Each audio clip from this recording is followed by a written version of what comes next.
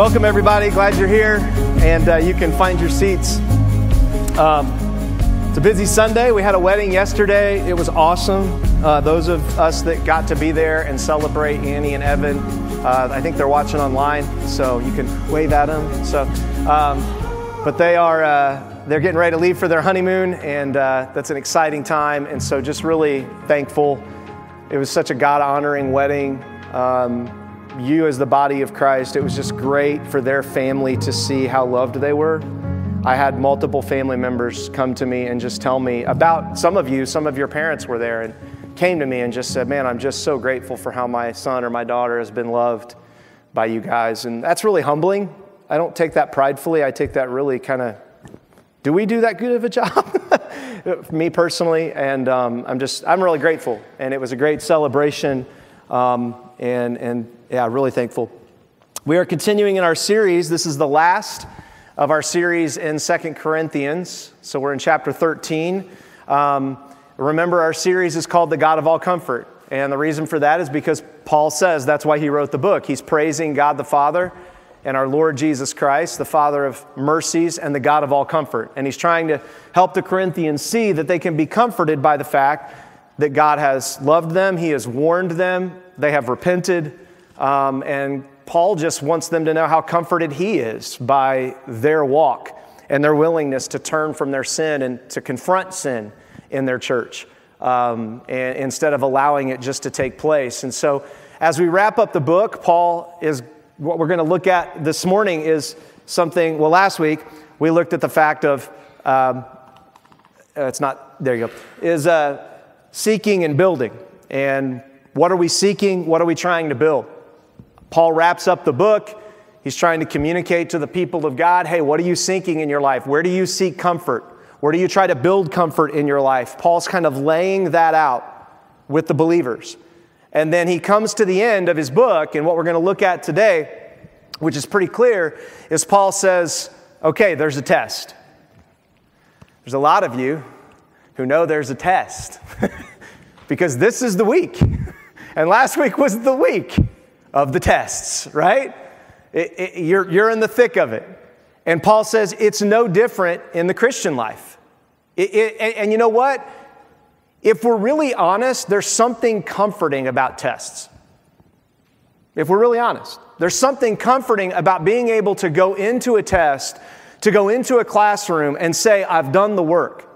I know the information. I'm excited about telling people, telling my professor, telling those who have taught me that I know it. Like this is good. But most of us don't approach tests that way because we know we haven't studied and we haven't worked diligently. And so we're like, no tests, no tests. And quite honestly, our modern Christian life is kind of that way. We are so busy trying to give people comfort that we don't test anymore. You say you're a Christian. I'm a Christian. Oh, you are. And then that's it. Some celebrity puts out they're a Christian. You're posting them. Oh, they're a Christian. Well, are they? Have they passed any test? And again, it's not my job to judge salvation, okay? And Paul, we'll look at this morning. Paul is telling the individual to test, and he also looks at the church and says, look, you've got to be careful of those who call themselves believers, but they keep failing the test. Like there's no evidence that they follow Christ. They say they know Jesus. They say they love Him. They say all these things. But then when you look at their life over a period of time, not just, oh, they messed up once, you look and go, I don't see anything. And we shouldn't look at them and say, and that's why we hate you and we kick you out of here. That's not what your professors do. Right? They test you. A good teacher will test you multiple times through a semester, not just wait and hope you got all the information and drop a final test. Right? Because they know that you're kind of irresponsible. You're in college. You're young. There's a lot of stuff going on. And so they kind of want to give you quizzes and tests to kind of, it's coming. Do you know up to this point? Because if you don't, you're not going to know the next point and the next point. And good teachers, good parents, good authority figures do this. They give us opportunities to test ourselves so that we can take confidence. It's like a child learning to walk, right? you test them and they're like, and they fall down. They're like, oh, they didn't take a step. No, you can do it. And then they take a step and it's like, they take a step and the whole room explodes in praise. We don't look at them and go, stupid idiot, you can't even walk across the room, you dumb little child. That's not what we do with kids, right? The test that they needed to pass was just taking the next step. That was the only test they needed to pass. And when they pass it, we as parents are like, woo, that was awesome. And we're showing videos and grandparents and when they walk across the room and then they fall into the arms of the other parent, we don't go, well, you shouldn't have fallen down. Like, take another, gosh, this kid's stupid. That's not what we do, right? And we fall down and we get back up and we help them all the way through the process. That's how the Christian life is supposed to work. But I'm telling you, we've come to a modern Christianity that's all about giving people comfort in some decision they say they made without any testing. And that is dangerous because it may mean that their soul really isn't God's. And that should break our hearts. And that's what Paul is concerned about. He's like, I don't know if this is breaking your heart or not. It breaks my heart to see this happening in the church. It breaks my heart to see people say they're believers and then say and do these things. Yes, I'm angry, but I'm brokenhearted. And you shouldn't find comfort in, hey, we all get along. Sometimes you need to not get along. If you've been in a relationship, any relationship, parental, friends, teacher, doesn't matter, employer, there's always a moment where you need to not get along. You need to have that conversation. They need to have that conversation with you. And you've got to get to the truth. You've got to get to some truth that you can agree on so you can move forward in the relationship. And that's exactly what Paul's laying out when you see this last section. So let's read this together. 2 Corinthians 13, starting in verse 2, he said, I gave a warning, and I give a warning, as when I was present the second time. So now while I am absent, to those who sinned before and to all the rest, if I come again, I will not be lenient, since you seek proof of Christ speaking in me. He is not weak towards you, but powerful among you. In fact, he was crucified in weakness, but he lives by God's power. For we who are weak in him, we're all weak, yet towards you we will live with him by God's power. Test yourselves, verse 5 says, to see if you're in the faith. Examine, he repeats it, examine yourself, or do you not recognize for yourselves that Jesus Christ is in you? So he's not trying to get him to doubt, he's saying he's in you, unless you fail the test. And I hope you will recognize that we are not failing the test. Now we pray to God that you will do nothing wrong, not that we may appear to pass the test, but that you may do what is right, even though we may appear to fail. For we are not able to do anything against the truth, but only for the truth. In fact, we rejoice when we are weak and you are strong. We also pray for this, your maturity. This is why I'm writing these things while absent. This is why I'm writing this letter, he says, that when I am there, I will not use severity in keeping with the authority the Lord gave me for building up and not for tearing down. Finally, brothers, rejoice. Be restored, be encouraged, be of the same mind, be at peace, and the God of love and peace will be with you. Greet one another with a holy kiss. All the saints greet you. The grace of the Lord Jesus Christ and the love of God and the fellowship of the Holy Spirit be with you all. Let me pray for us. Father, thank you for the reading of your word. Lord, I know this morning during the holiday season can be a hard time for people. Lord, it can be a celebratory time, but it can also be difficult. It can be hard because there's things that aren't comforting. There are family tragedies that have happened. There are the reality of maybe not being able to buy the things you want to buy and do the things you want to do. And there's family members that are missing because they're traveling or gone. And Lord, there can just be so many expectations and so many disappointments around this time of year. But Lord, this time of year is supposed to be a time when we remember hope. When we find comfort in the fact that you came and lived a simple life to show us that we could live that kind of a life and honor you. You gave us the purpose of the Bible, and Lord, you passed the test. You never sinned your entire life. You died on the cross as the perfect sacrifice, and you came back to life to show us that you have the power to help us pass the test. So we thank you this morning. Please open our ears and our eyes and our hearts to you in your name. Amen. So as we dive in, the first part, Paul says, I gave a warning when I was present the second time. Now I give a warning while I'm absent to those who sinned before and to all the rest. He's saying, look, I warned you when I came the first time. I saw all this sin. I saw all these problems. I didn't hold back. It was obvious. Like Paul's not going around like on a CIA mission, okay? He's not doing a CIA mission to find out all the sin. It's just obvious. Like he's seeing it. And he's like, I can't help but address what I see and talk about it because I care about the church and I care about you. And then he says, look, when I'm absent, I'm going to even talk more boldly, which he talked about before. And he said, look, I'm coming again. Look, that is such a built-in kind of crazy statement because Jesus said what? I'm coming again. So Paul, like by saying that, Paul's kind of a reminder of like, well, I'm coming again, but I'm not the final test. There's another one coming again that will be the final test. And then Paul says, I will not be lenient. Why? Because I love you. I don't want you to just keep doing stupid things because I love you. I want you to learn the information, so I'm not going to be lenient because I've already given you the information. I've given you multiple opportunities to pass the test. I've given you grace. I gave you time to make up the paper, and you're still not doing it. So if you don't do it by the time I get there, remember, when Paul says I'm coming, it's not like he's jumping on a plane and he's going to be there tomorrow. He's talking, it could be weeks or months just in travel time to get to them. So they got plenty of time to get the test done, to get the paper done, to inspect their lives and do the material, which is why he's warning them. He's like, because when I come, I'm going to have to actually, when you show up at 5 o'clock on Tuesday, the test is going to be on your desk. It's done. There's no more studying. It's time. And he says, look, I just want you to know you seek proof of Christ speaking in me. Well, he is not weak towards you, but powerful among you. We looked at this last week.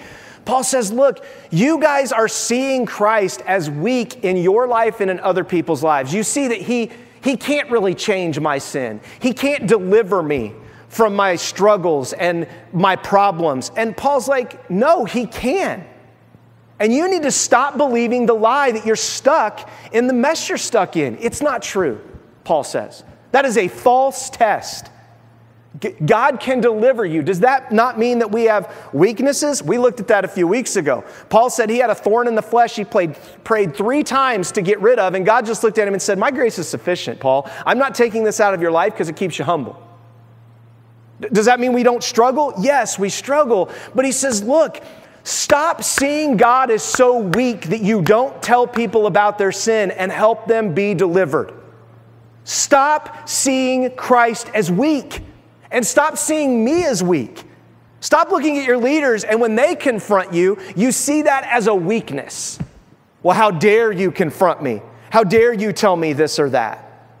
No, see it as a strength that you have leaders, if they do it in love and compassion, that are concerned about your soul and the souls of other people.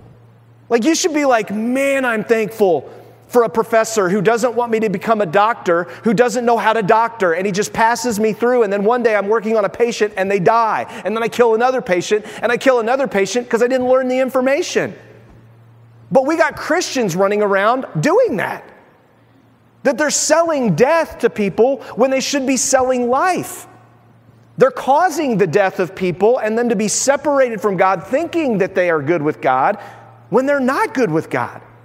And Paul's looking and he's saying, look, when I come to you, I'm going to deal with this stuff because I love you and because Jesus is so powerful. In fact, he was crucified in weakness, but he lives by God's power. He was resurrected. You can be resurrected. When stuff is dying in your life, you can kill the sin, and it's not like, well, I killed the sin, now I can't ever be happy again because that sin made me so happy. And I had to give it up, and it was such a sacrifice, and this stinks. You know I got like eternity and the God of the universe inside of me, and I got lots of people who love me or could love me if I'd let them. I mean, I know all that, but I'm really mad that I had to give up this. That's our attitude so often. And that's what Paul's saying. He's like, no, He loves you. He was crucified in weakness and came to life so that you can have hope that when you crucify your flesh, when you say no to the things you want, you can find life in other things that will give you deeper, greater meaning in life than you ever could think you could have. And that's incredibly comforting. And then he says, for we are also weak in him, yet towards you we will live with him by God's power. Paul says, look, I get it. I'm weak too. I get that there's this struggle of can I be delivered in this power? But as a leader, I can't focus on my weakness. I have to talk about the power of God to be able to change you in your life. I can't just stay as you as a baby. I can't be like, oh, I just love my babies, and I just want to keep them as my babies and my babies. He's like, no, later he says what? I want you to be mature. I don't want you to be a baby anymore. I want you to have children and grandchildren and great-grandchildren. I want you to care for others. But so many people just want them to stay babies. No, I want you to grow in maturity, Paul says. That's what we want for you in our church, to grow into maturity. But maturity has a test. You can look and go, you're not mature. You can't walk. You know, you're not incapable of walking. You have all the right muscles and ligaments and brain function that you could walk. You just don't want to. You're not mature. We need to help you walk. Because if you don't learn to walk, you're not going to be able to live life well. So we're going to make you learn to walk. We're going to keep things from you. You ever do this with kids, right? You put something out there and be like, you go get it. Like, how mean is that? When you're trying to teach them to crawl or walk, you're like, nah, they're crying and rolling around, and you're just watching them like, yeah, I know. It's good. Just keep, you'll get it. You know, and then you move it a little closer for them, and they're, you know, and then they get it, and you're like, yeah, good job. And then you move it a little bit further, and they're like, wait, I just got it. Why'd you take it away from me? Because we're learning here. We're teaching. This is good. And you're like, that's what God does. He's no different. So Paul then says this. He's wrapping up his letter. He said for 12 chapters, all these things, cover so much ground biblically for 12 chapters. And then he says, look, test yourselves to see if you are in the faith. Examine yourselves. Or do you yourselves not recognize that Jesus Christ is in you, unless you fail the test? Whenever I read that word, examine yourself, for those of us who are in our 40s and 50s, when we go to the doctor, examining is very different than teenagers and 20-year-olds. It's very intrusive. The doctor goes and does things that are like, really? I would never let a human do that to me on the planet. What am I doing right now? The doctor looks at you and says, you need to take this special medicine, and you're going to sit on a pot for 2 days, and you're going to then go get a colonoscopy, and he's going to look in places that you're like, people shouldn't be in there.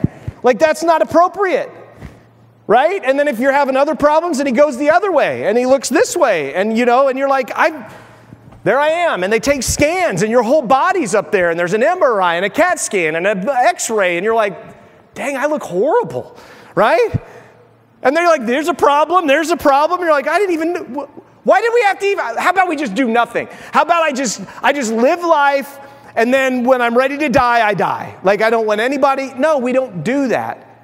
Because we recognize that there are things in our culture, the way our food is, the way our life is, that if we don't continually be checked over time, that we will not have the longevity and prevention to give us a life where we can still have longer to build in and love people and care for people. So we allow ourselves to be examined. And it is amazing to me that people will allow doctors to examine them in the most intrusive, crazy ways. For women, you go get a mammogram. That is intrusive. A mammogram? Really? That is painful. I don't want to do this. Well, you should do it. Especially if you have a history of it in your family. We could save you possibly. These are things. But then when it comes to spiritual things and a church that says, hey, we want to do some of those things too for you spiritually. Oh, no. How dare you? I didn't ask you to be intrusive. I didn't give you permission to speak into my... Why? Because we really don't value being tested and growing in our faith.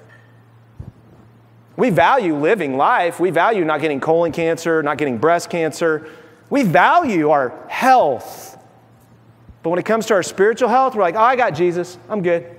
I got heaven, got my ticket punched. I'm good. I passed the test. You pray a prayer, get baptized, check. Man, that breaks God's heart. I mean, can you imagine if you treat a relationship like that? Like if Andy and Evan woke up today and be like, well, I got you. See you later. You know, we signed the license, got married, everybody saw it. I'm going. I got to go somewhere. See ya. I thought we were going on a honeymoon. Nah, later. Not a big deal. I got you. That was the goal, right? I got you to marry me. Goodbye. We'd be like, that's horrible. But that's what people do with Jesus. And then what if that person, he's like, see you, bye. And then they only came to check in when they needed something.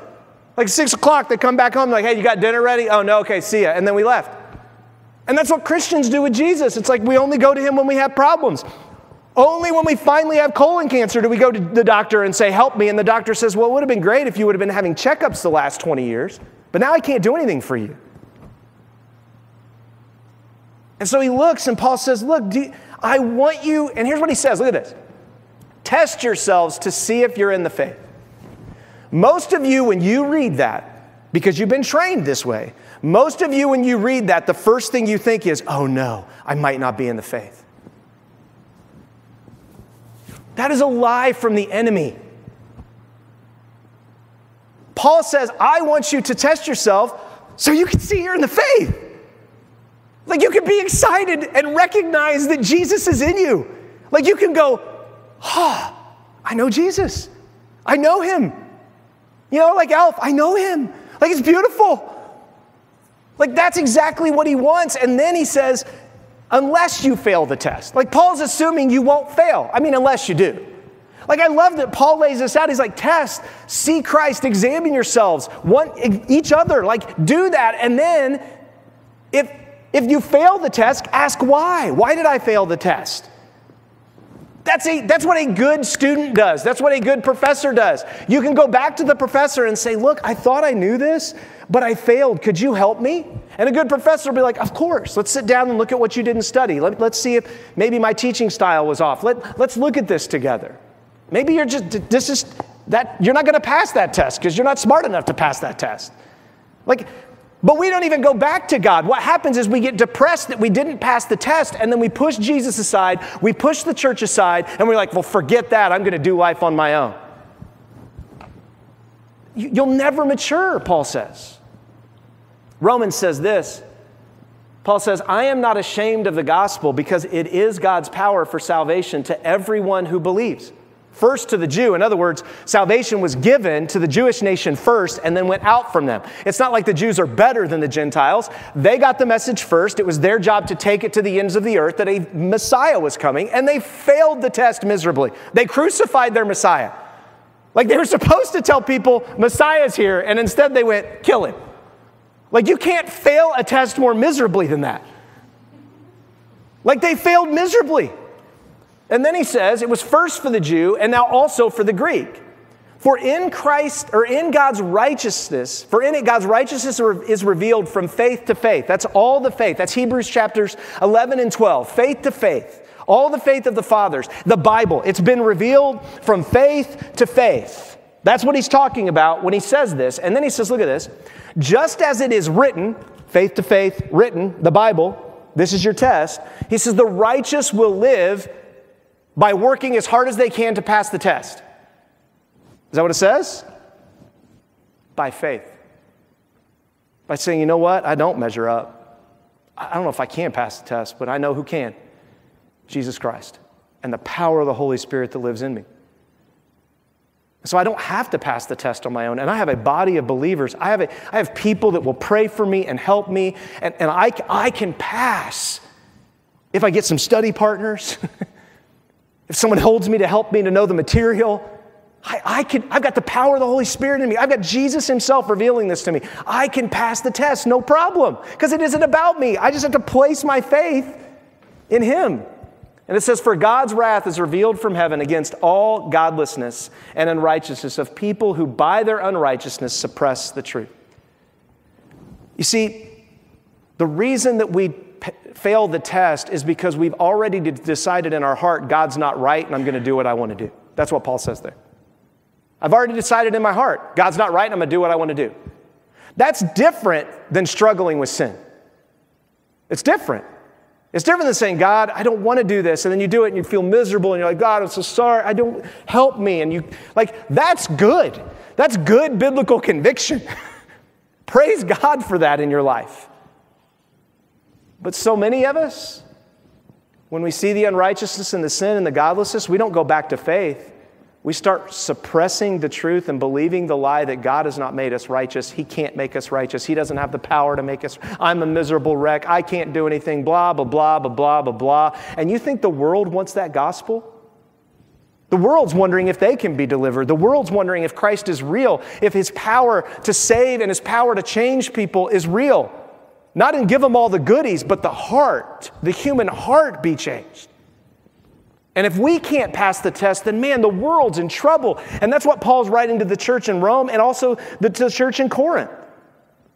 He goes on in Romans 8, Paul says this, on the contrary, what does it say? What does the Scripture say? The message is near you, in your mouth and in your heart. This is the message of faith that we proclaim. If you confess with your mouth Jesus is Lord, like that He is Savior, that you surrender that He's the boss, you're not, that's what Lord means, right? That He's Yahweh, and believe in your heart that God raised Him from the dead, you will be saved. You don't earn it. It is a free gift given by faith. And then he says, one believes with the heart, resulting in making you right. You're not right by your works. You're right by, in your heart, surrendering yourself to the God of the universe. And then he says, and one confesses with the mouth, resulting in salvation. So you can believe in your heart and say, I think Jesus is who He says He is. I think He's, but you have to declare it. That's what baptism is. That's what sharing our faith is. It's that declaration that I actually believe this is true. I'm declaring to the world. I'm not keeping this to myself because this is powerful. And then he says, look, now the Scriptures say, everyone who believes on Him will not be put to shame. Even if you fail the test, if you're a believer, there is no shame. There's no shame. You just come back to the professor, you come back to Christ, and you say, I failed. I see exactly where I failed. I see what I didn't study. You should be able to come to the body of Christ with that shame. You should be able to come to the communion table, which we'll celebrate today, with that shame. And hear Christ say to you, you don't need to be put to shame. You need to believe in the power of God in your life to change you. You know, if you struggle with this, Susan reminded me last week, my wife, of this illustration. It's the train illustration. Fact, faith, and feeling. It's the idea that the fact is God, His Word, His character, right? That's the engine that runs our life. Our faith is what we put in. It's like the coal car in a steam engine. Our faith is what we put in to the engine for us to move somewhere. The caboose is the feeling. You can drive a train without a caboose. Most trains today don't have a caboose because it's just extra weight to carry around. It's nice to have a caboose. It's a good place. You can go back and sleep. You can go up in the little tower there and look around, see what's going on. But you don't need the caboose. But you have to have the reality of who God is and a surrender of your heart in faith. And then you've got to believe that God can change the feelings, that He can add to your life what He needs to add so that you can make a difference in the world and take His goods and His services to others in a way that can change lives because that's who He is. It's a beautiful diagram. If you get this out of order, if it's about faith and putting your, I have faith in my faith in my faith, well, that's not what God says. You have faith in God. But so many people say you need to have faith in your faith. Well, I don't place my faith in my faith. I place my faith in the Lord. Because faith in my faith is going to fail me because I'm going to think about that decision I made by faith and think, yeah, but I had sin when I made that decision. And I don't know if I was really walking with God at that time. And I don't know. Instead of saying, well, what does God say you should know? And if we try to run the train by feeling, well, we're just going to sit still. It's not going to go anywhere. And then we're going to get collided into by another train because we're on the tracks and we're just going to get blown up. And that's what happens to people in their Christian life. Ephesians says this, Paul goes on to say, for you are saved by grace through faith. This is not of yourselves, it's the gift of God, not from works, so that no one can boast. The test isn't a works-based test, because if it's a works-based test, we'll boast about it. We'll walk out of the test and be like, I got an A, because I'm so smart, and I spent so much time studying, and because I got big brain, I'm a big brain guy. You know what I mean? And so that's why I did so well. Did you do well? No, I didn't. Oh, so sad you don't have big brain. You didn't work as hard. God's like, that's not the test. The test is you walk out of the test and you say, hey, how did you do? And the person says, I did the best I could with the power of God in my life. And, well, good. I did the best I could too. Let's walk together. Like that's the test, is we did the best we could, and we don't have to worry about the relationship. It's not like the professor's going to help us. If you fail and I pass, it's not like I can't go back and retake the test, because I can, because that's what Jesus offers to us. And then he says, for we are his creation, created in Christ Jesus for good works, which God prepared ahead of time that we should walk in them. You can't get this out of order. We are saved by God's grace through faith, right? Then works. That's the order.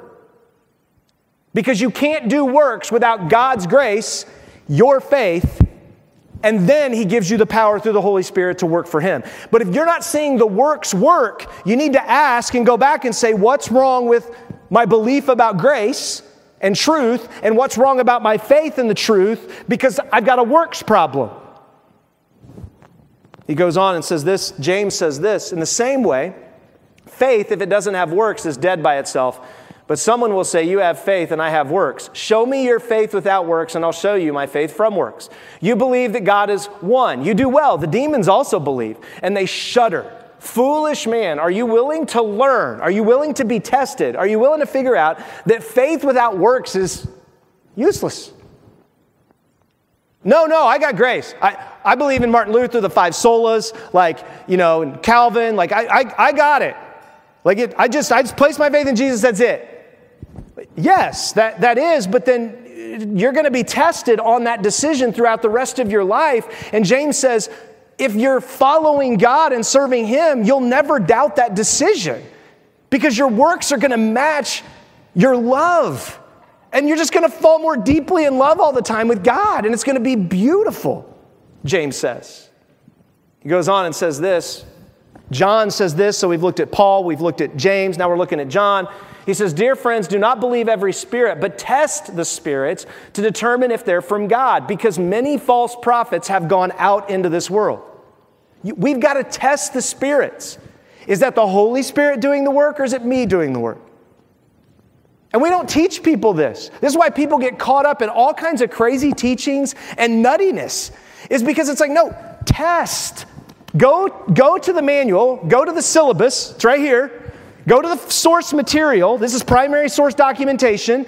Go to the primary source documentation material and see if what you heard or what was said passes the overall test of the material. If you don't know the material, guess what? It's going to be really hard for you to even understand how to test the spirits and how to pass the test.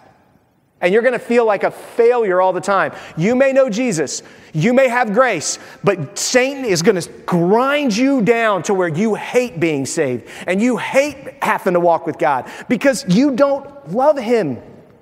You haven't learned to walk and to crawl and to do the things you need to do. 2 Corinthians 2:9, Paul wrote earlier in the book, I wrote for this purpose, to test your character to see if you're obedient in everything. So he starts the book by saying, I wrote to test your character, and he ends the book by saying, examine yourself, test yourself. It's a good thing.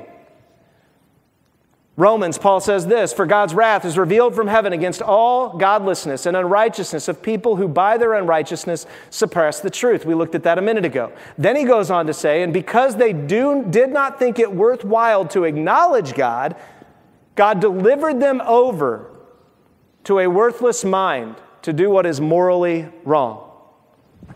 Why would God do that? Because when you start doing really wrong moral things, your life starts spiraling out of control and becomes miserable, and that causes you maybe, just maybe, to finally cry out to God for help. And God is a gentleman. He will give you what you want.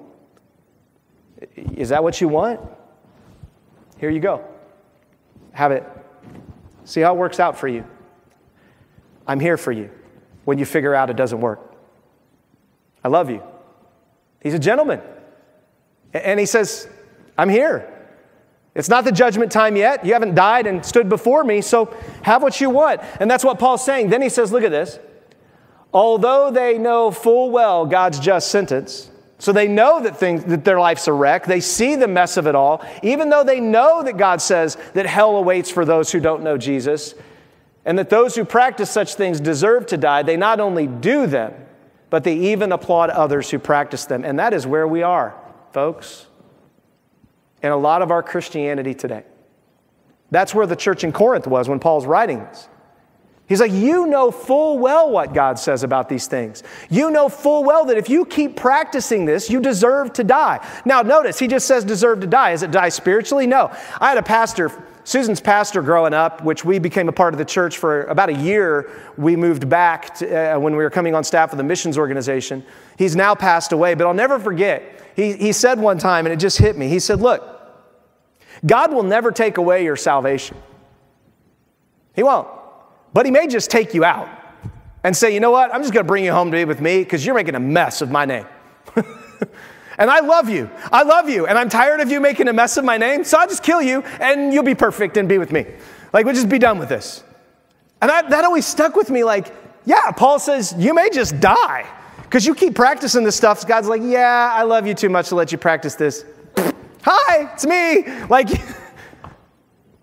but so often, God allows us to struggle so that we can relate to others, they can relate to us. And then the question then becomes, do you applaud people who do terrible things? I see so many Christians that post online about loving things that I think, how can you love that? How can you be in support of? Listen, I understand that sometimes you're in awkward situations and you don't know what to do and you don't know how to handle the situation. And so you personally choose to maybe do something that other Christians may not like. But when you post it for everyone to see, you are applauding it. You are saying, look at what I did because I'm so much more Christian than all of you. And when it's borderline, you're not sure, be careful with that. Because now you may be in the camp of helping people be applauded and practice things that are going to cost them their salvation and their soul. Like, don't do that. And yet it's just so easy to do. We just kind of go along with things instead of confronting things. And listen, to confront things doesn't mean you're mean. You can confront something and say, hey, I still love you. I just can't, you're just not going to do that. That's what parenting is most of the time. It's like, I love you. You're my kid. You're not going to do that. Especially when they're young. You're like, you're not going to do that. And if they still want to do it, then we just create a barrier and we stick them in the middle and go, look, you can't do it. You can't walk yet. You can't jump. You can't get over the fence. So how's that feel? And you know what they do? They just sit there and cry and scream. And like their life is dying. You're like, you're protected. You're fine. Like, I will feed you in about 2 hours. I'm not going to starve you, right? But you just don't want to fit. Sometimes God does that, and that's what we should have to do in relationships to help them become mature, Paul says. 1 Thessalonians says this. This is a good way to see if you're passing the test. Paul says, rejoice always, pray constantly, give thanks in everything, for this is God's will for you in Christ Jesus. There's the test. How's your rejoicing doing? How's your praying doing? How's your giving thanks doing? Right? Because that's God's will. And then he says, don't stifle the Spirit. Like, if something happens in someone's life and it's obviously God's work, not like they had some crazy thing happen and they call it the Spirit, but you've tested it, don't stifle them. Rejoice with them. And then he says, do not despise prophecies. That doesn't mean future telling people. A prophecy is the truth about God. Don't despise it when someone looks at you and goes, this is what I found out about God today. Don't look at them and go, I already knew that, you moron. Like, that is not encouraging.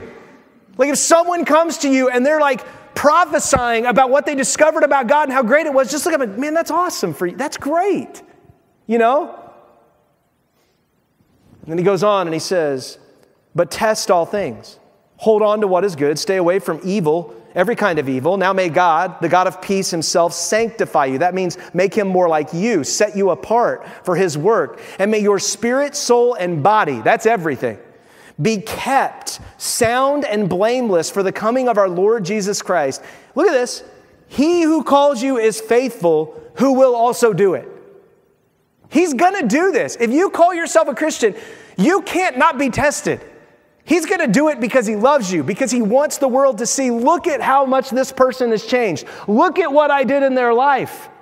He wants to put you on display. He wants to give you the accreditation so that you can go do the job he has you to do, which is why you're in college taking tests, so that you can get a certain accreditation to do the job that you believe God wants you to do. And then he says, John says this, but the counselor of the Holy Spirit, the Father will send, this is Jesus speaking actually in John, but the counselor of the Holy Spirit, the Father will send in my name, will teach you all things. He will remind you of everything I've told you, and he will testify about me. This is the plan of God. It's over and over. In 2 Corinthians, Paul goes on, he says, I hope you will recognize that we do not fail the test. Now we pray to God that you do nothing wrong, not that we may appear to pass the test, but that you may do what is right. In other words, he's saying, we're not asking you to pass the test so we look better. So we could say, see, I'm an apostle, and they all follow me, and they listen to me. See, I'm awesome. Paul's saying, no. That's not why we're doing this. We're doing this because we love you. We want you to know Christ. And then he goes on and he says, but that you may do what is right, even though we may appear to fail. He's like, sometimes we're going to fail, and you're going to be the ones that are right. Welcome to Christianity. Sometimes leaders get it wrong. It's one of my major problems with the Catholic Church. It's why it's so hard for me to find unity with Catholics. I think there are Catholics that are saved. They won't admit they were wrong and repent of things popes did and declarations the church made that were wicked and evil. That's all I need. I just need you to look and go, yeah, that was really bad. And then we think that pope was evil, and we're sorry. Because he literally burned people at the stake for writing the Bible in another language other than Latin. And he sanctioned it. Yeah, that was evil. They've never done that. Because they so believe in the authority of the Catholic Church that you can't challenge the authority. Paul's saying, we're going to fail. And I hope you're walking with God so that when we fail, you can test us. He goes on and he says, for we may not be able to do anything, for we are not able to do anything against the truth, but only for the truth. I just want the truth. And if I'm not in the truth, help me. And if you're not in the truth, I want to help you. He says, in fact, we rejoice that when we are weak and you are strong. We rejoice that when we're struggling, you're doing well. We also pray that you will become fully mature. Look at what James says. He says, consider it great joy, my brothers, whenever you experience various trials, knowing that the testing of your faith produces endurance. There it is again, testing. How many? Okay, that's like the 8th or 10th time we've read the word test or examine in the New Testament. He goes on and he says, look, but endurance must do its complete work. You know when your work is completed, you know when your endurance is done, it's not when you turn 65, retire, and collect Social Security. That is not when you're done. You are done when Jesus says you're done. He calls you home. That's when you've been cooked, you've been baked, it's time to pull you out of the oven, and it's over. Until then, you're in the endurance game, right? That's what you're in. I'm going to endure. It's going to be great. I'm going to love it. I'm learning how to endure. This is awesome. I was talking last night to two dads. Went to visit a friend I hadn't seen in years. It was his 50th birthday party, and his birthday party happened to be in Greenwood, which is where the wedding was. I'm like, I can't miss this. I grew up with this guy. Like, we grew up together, small children, until he went to the military when he's 18, but I've seen him a few times after that. I'm like, I can't miss his 50th birthday. This is a great opportunity. We show up. Everyone there is dressed casual. We're dressed in the 9s. You know what I mean? So everybody's like, who are you? We're like, sorry, we came from a wedding, you know? And it was just hilarious. Every person, the first guy that walked in, he goes, oh no. And we're like, no, this isn't the expectation. You're good. He's like, okay, I was a little concerned. I was like not dressed up right for this, you know? He says, look, your endurance must complete its work. I just wanted to go home after a long Friday, after a long Saturday. I wanted to just kind of stop by the party quietly and be like, happy birthday, good to see you. I'm going to go watch some dry bar comedy now. See you later. We ended up being there for 2.5, 3 hours. Talking to people. I got to share my faith with 2 people. talking to Shane and seeing his life, encouraging his wife and saying, man, that you're married to Shane is amazing. It's a miracle. I've seen the change in his life. He's different. He's not there yet. I'm not there yet. But man, it's amazing to watch and just to encourage him, to see his excitement. He looked across the Shockney, right? And then another guy he saw from Chicago, he's like, Gunner. He's like blown away. Do you realize that that's why you're enduring? Because that's going to be the reception of heaven for you one day. You're going to cross that finish line and there are going to be people waiting. And they're going to just be like, ha, ha, ha. And there's going to be hugs and crying and like joy. And it's going to be awesome, not because you did it, but because Christ did it. And you guys are going to look at each other. And everybody wasn't looking at Shane. Everybody's looking at Tina and going, you did it, you did it. Everybody was giving her credit. Christ is going to get the credit. We didn't show up because of Shane. We showed up because Tina told us to come. Yes, we showed up because it was his birthday, but she's the one that did the work. And it's a beautiful and beautiful thing. It goes on in 2 Corinthians, Paul says, this is why I'm writing these things while absent, that when I am there, I will not use severity in keeping with the authority of the Lord gave me for building up and not tearing down. He says, look, I don't want to come and have to be the boss.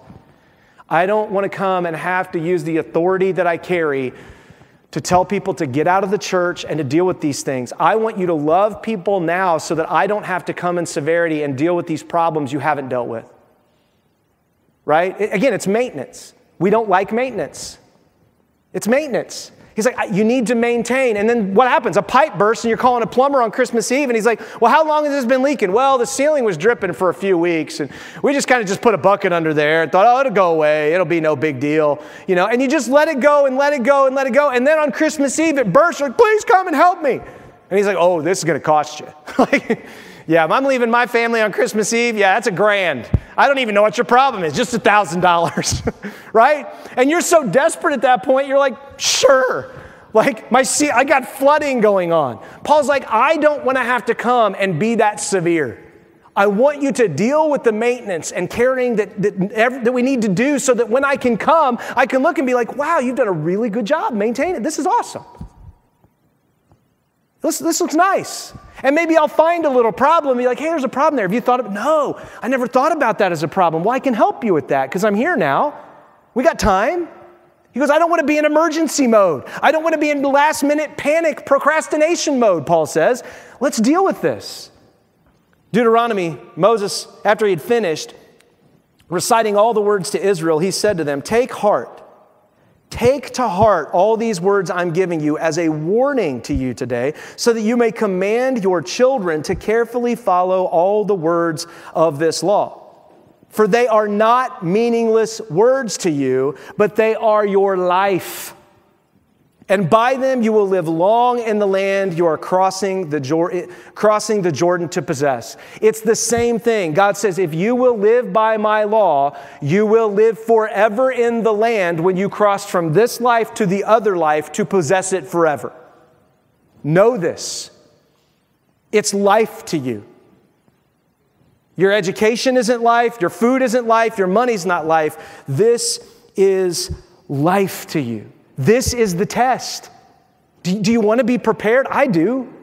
Luke's challenged us as staff at the beginning, like end of November, to read through the book of Isaiah for Christmas because there's so many verses in there.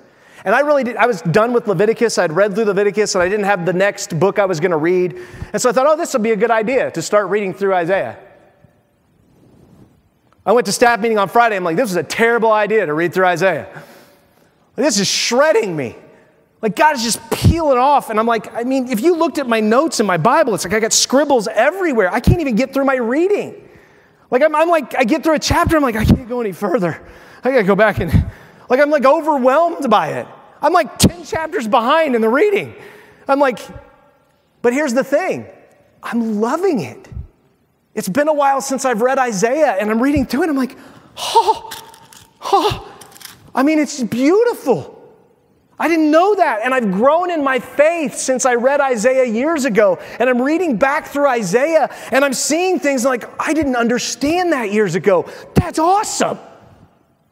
And it's like peeling off these layers that I didn't even want to peel off, that obviously God through Luke needed to tell me, and me submitting to his plan. Luke's like, I think this is what I'm going to do. I'm like, well, that sounds good. And it's beautiful. And I'm looking at the people and how Isaiah passed the test and him telling the people, and he's warning them because he loves them. And I'm like, oh, this is so beautiful. So as we wrap up, let me give you what Paul gives you. Because when Paul says to examine yourselves and test yourself, he ends the book. You ready for this? By giving you all the answers. The way he ends 2 Corinthians is he literally says, okay, I've talked about the test. I've talked about it. Now I'm just going to give you, when you walk in the class, it's going to be multiple choice, and here are the answers. Bam, bam, bam, bam, bam. Fill in the blank. Boom, here they are. This is what he says. Finally, brothers, rejoice. Test number 1. Do you rejoice? Do you rejoice? Or are you so upset with God? You're complaining, you're mad, you're like, I'm struggling with rejoicing. I'll just be honest with you today. Because Susan and I, we bought a couch that doesn't fit in our room.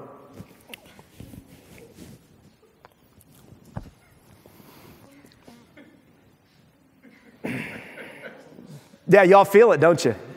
You feel it. We failed the test. It's a failure. And I'm like, I don't know what you have in store for us and what this plan was, God, to do this. I don't know, but boy, did we fail this one. And both of us, like Malia came over, she's helping us move the furniture in 10 different spots in the room. And she looks at us, she's like, I'm going to go home now. And she just left. Because she's like, now can I find it in my heart just to rejoice that again, God is looking at me and saying, Matt, you can't figure it all out. It's okay. I love you. You bought a couch, but it's not a soul. It's not a life. It's just a couch. Rejoice. Rejoice that you can fail, and I still love you, and your wife still loves you. And here's the best part. Rejoice that you failed together because it wasn't just me. Woo! Like, yes, together we fail. Because most of the time it's just me failing. He goes on, he says this, become mature. Just become mature. Grow up. That's going to take a while. You're not going to, maturity is a process. Be a part of the process. Be around parents and people that will help you mature. Then he simply says, be encouraged. Why? Because it's going to be hard to rejoice and it's going to be hard to mature. So be encouraged because this is the process. Find encouragement in me. Find encouragement in Christ. Find encouragement that you are passing the test. Even when you think you aren't, Jesus is still working in you to pass the test. Because that's what he promised. We read 3 times today that that's what he's doing. So don't doubt that. Don't let the enemy challenge. No, Jesus is going to help you pass the test. Be encouraged, even if you feel like you're failing. Then he says, be of the same mind. So be encouraged and then be of the same mind. That way when you fail together, you can repent together. And when you succeed together, you can rejoice together. And the mind you want to be of is not the same mind selfishly, but the mind of Christ. And then he says, be at peace. Be at peace. Now, you can only be at peace as long as it depends on you. But he says, be at peace. Find peace, not in your circumstances and in the feelings around you, but find peace in Christ and find peace that he is helping you pass the test and enduring in him. And then he says, the God of love and peace will be with you. So he knows you're going to struggle with peace. So he says, I know you're not going to feel peace, so just remember, he's the God of love and peace. And he's with you if you know him. He's with you. And then he says, you know what you need to do for each other? Greet one another with a holy kiss. When was the last time you kissed someone holy? Right? That the kiss you gave someone was a holy kiss. Most of the time in our culture, kisses are lust kisses. They're not holy kisses. It's all about lust. Even in marriage, a lot of kissing goes on because it's like I'm communicating what I want, right? I'm going to be really nice to you and love on you and kiss you because we need a new couch, right? Or I want to have sex tonight or whatever it is versus I just want to greet you with a holy kiss that rejoices in you, that's thankful that we're maturing, that wants to encourage you because they have the same mind, we're at peace, and because of who God is, I just want to just say, I love you. Like it's beautiful. That's what he wants. And then he says, the grace of the Lord Jesus Christ and the love of God and the fellowship of the Holy Spirit be with you all. That's how Paul ends the book.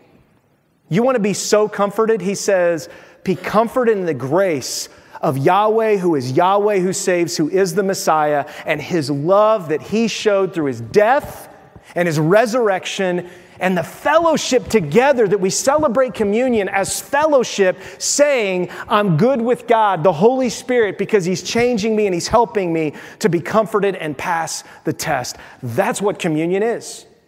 We're going to take communion. Communion is a test.